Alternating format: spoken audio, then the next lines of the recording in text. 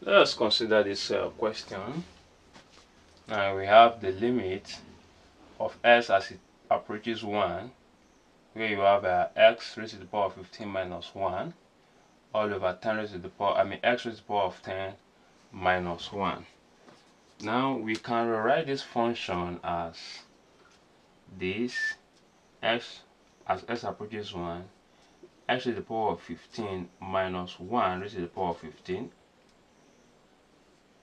x raised to the power of 10 minus 1 raised to the power of 10. Because we know that 1 raised to the power of 15 is still 1, and 1 raised to the power of 10 is still 1. Alright, now we're going to use this theorem that says, here you have x raised to the power of n minus a raised to the power of n all over x minus n. This will give us n a raised to the power of n minus n minus 1. Now, okay, now this is the theorem we're going to use. Now, first thing first is, let us simplify this function, or this rather, to give you this kind of function. So how do we do this? Now take note that we have x and 1, which are the two common terms in this function. And if you look at the theorem here also, we have x and a, as x approaches what? A. Alright, first of all, we know what to do now is, in just a simple trick,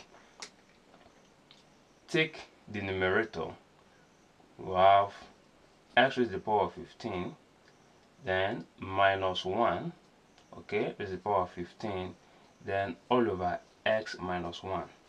Okay, now all this divided by, now taking the denominator, here we have x raised to the power of 10 minus 1 raised to the power of 10 all over x minus 1.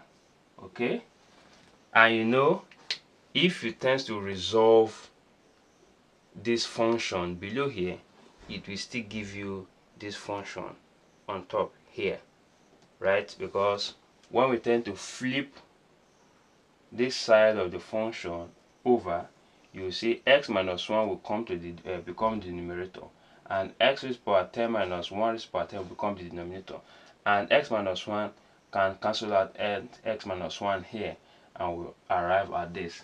Okay, now this is just a way to ensure that we get the right answer. Alright, now you can see that this functions now is equivalent to this theorem, right? So, and at that, take note as x approaches 1.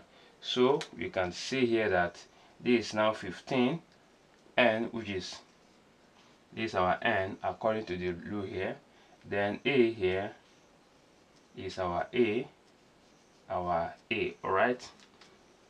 So here we have 15, then times our a, which is 1, now raised to the power of 15 minus 1, then divided by, here we have our n is 10, then times 1 raised to the power of 10 minus 1. Okay, so here we have 15 raised times 1 raised to the power of 14 divided by 10 times 1 raised to the power of 9, which will give us 15 times 1 divided by 10 times 1. Alright, so here we have 15 all over 10. Breaking this down, 5 here, 3, then 5 here, 2. So we have 3 over 5. Final answer. Alright, if you love what I've just done, kindly subscribe to my YouTube channel and ensure you click on the notification button to be notified of all my videos in physics and mathematics. Thank you and God bless you.